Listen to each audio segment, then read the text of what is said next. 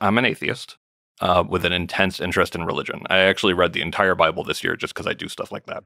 And I never actually had read it from beginning to end. Then I read the Quran because, and I'm going to try to do the Book of Mormon, but, Well, sorry to, man, you're so fascinating.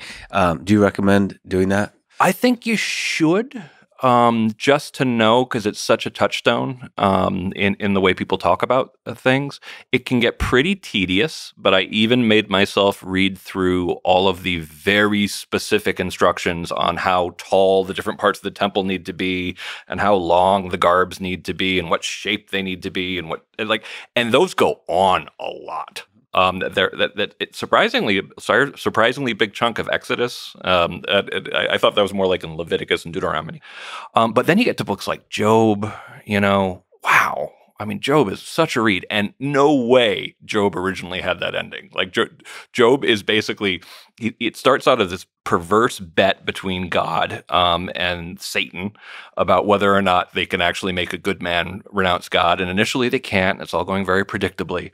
And then they finally really torture Job, and he turns into the best. Why is God cruel? How could God possibly exist? How could a kind God do these things? And he turns into like the best lawyer in the entire world, and he defeats everyone. All the people who come to argue with him, he argues the pants off of them.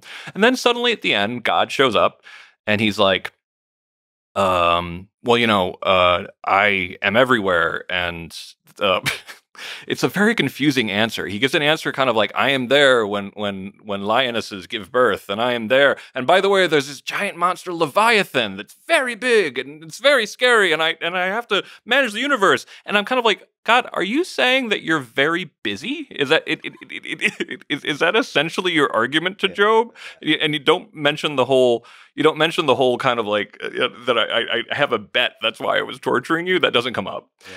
And then at the end, God decides, like, Job's like, oh no, you're totally right, I was totally wrong. Sorry. And God says, like, I'm going to punish those people who tried to argue with you and didn't win. So he gets rid of the I don't know exactly what he does to them. I don't remember.